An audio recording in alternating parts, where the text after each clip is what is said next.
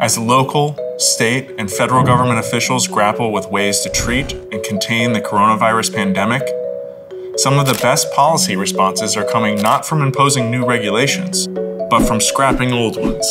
CEI experts are leading in the fight against never-needed regulations. The Jones Act is a law that requires any ship transporting merchandise between two American ports to be built in America, owned by Americans, and to have an American crew.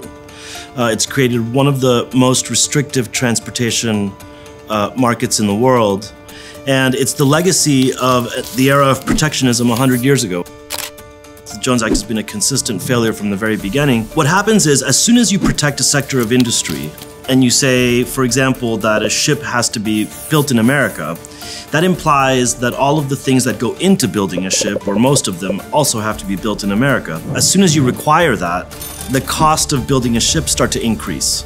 So if you're a shipbuilder, you're happy that you're getting protected from foreign competition, but on the other hand, the cost of every ship you make has now gone up. So as the per unit costs of production increase, it becomes increasingly impossible to compete with foreign competitors.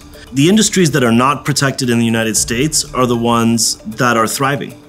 For example, the airline manufacturing industry. Airbus is a heavily subsidized and largely government-owned enterprise in Europe. In the United States, Boeing has been successful competing against its foreign competitors, and it's been so successful that it's now the world's dominant airline manufacturer. If the Jones Act were repealed today, there would be a boom in investment in the US commercial ocean-going shipbuilding industry, number one. Number two, you would have the extremely competitive, sophisticated shipping practices that are common around the world would come to America and would make all of American commerce much more competitive. One thing that's really interesting about the Jones Act is its supporters, its defenders, like to talk about America first. So they defend the Jones Act because they think that it's a preference for American commerce over foreign commerce, but actually it's the opposite, because it makes it more expensive for Americans to ship things to each other by sea than to import them or export them from abroad. So in that sense, from the commerce point of view, it's protectionism, but not protectionism for Americans. It's protectionism for America's foreign competitors. According to one study, the Jones Act functions as a 65% tariff on domestic shipping by sea.